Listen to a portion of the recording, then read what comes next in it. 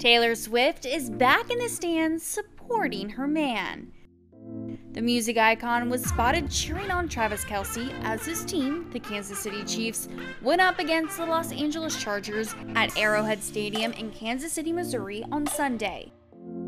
Taylor was captured sporting a red Chiefs sweatshirt and a bracelet that featured Travis's jersey number on it as she watched the football game alongside Patrick Mahomes' wife, Brittany Mahomes.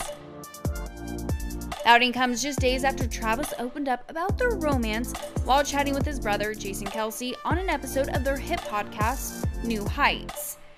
Have you had to enact any security of your own? Of my own? Do you feel like you're like a security guard when you're with Taylor? Like I'm part of the team? Like you're one with the rest of the guys? Hey, we're in this together, fellas.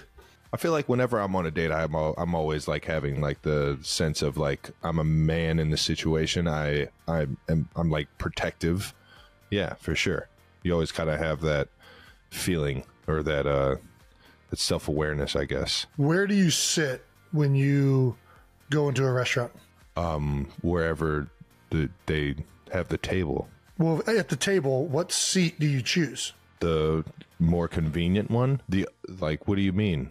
You choose the seat with the best view of all of your potential threats within the establishment. But what if somebody else wants the view of, like, it's the best view of this entire place?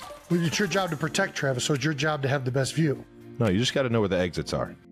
As the pair joked about his dating life, the Super Bowl champ also shared rare details about their surprise appearance on Saturday Night Live last week. SNL had a great sketch about the Swift mania in the NFL and who should show up at the very end, but the Big Yeti himself. All two lines of what did you see? Say? I don't even remember what I said. I blacked out. As soon as they cued to me, the entire place erupted, which was very overwhelming, and I'm not even sure if I said anything. Yeah, so I walked off. I said, did I say anything at all?